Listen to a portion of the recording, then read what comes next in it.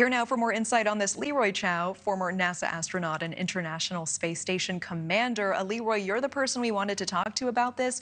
Thanks for joining us tonight. Provide us with your insight here into what is causing delay after delay. How serious is this?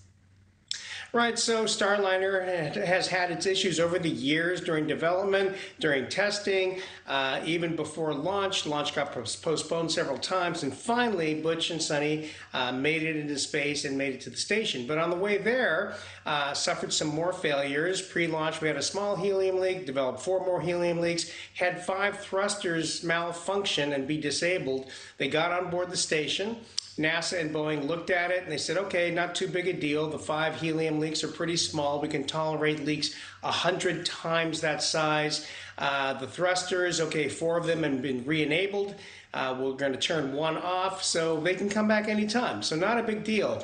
But then, as you pointed out, they've delayed the return a couple of times. But each time they have said, Butch and Sonny can come back anytime. There's not a real issue with the vehicle. So what was perplexing about yesterday's announcement is that, well, we're going to delay it again, and we're going to delay it indefinitely, and we are evaluating data. So that raises more questions than it answers. It's like, well, did you miss some data before? Or are there new data to look at? And why is it indefinite? And so they, it's kind of makes you furrow your brow a little bit and say, are there more issues or issues they missed before that we don't know about? NASA really is kind of doing itself a disservice by not kind of disclosing more about what's going on. In my gut, I think that everything's fine with the spacecraft. This is probably a poorly worded, poorly thought through press release, which frankly wouldn't be the first time. And, it just was too vague and didn't answer any questions. So I think Butch and Sonny are fine. They're on the station.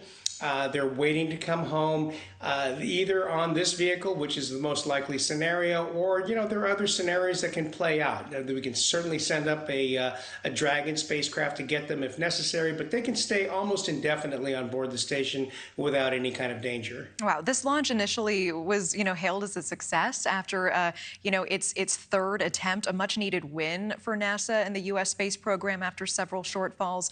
Not being able to bring these astronauts home right now, that word indefinitely, how big of a setback is this? Well, it's just perplexing. Why would they use that language? Why wouldn't they kind of set another date or at least a time frame? It leaves everyone to speculate in that vacuum. What new data are you looking at? What old data did you miss? So, like I said, my gut feeling is that everything's okay with the spacecraft. Butch and Sonny can come back on that spacecraft, when it's deemed to be appropriate. But, NASA could really help itself by giving more information out in this case. But Butch and Sonny, consummate professionals, I have every confidence in them. I know them both very well, and I'm sure they'll have a good trip up there and a good trip home when it comes. Yeah, may that be the case. Leroy Chiao, thank you so much for your insight and time. Thank you for watching. Go to newsnationnow.com to find News Nation on your television provider. And don't forget to click the red subscribe button below to get more of News Nation's fact-driven, unbiased coverage.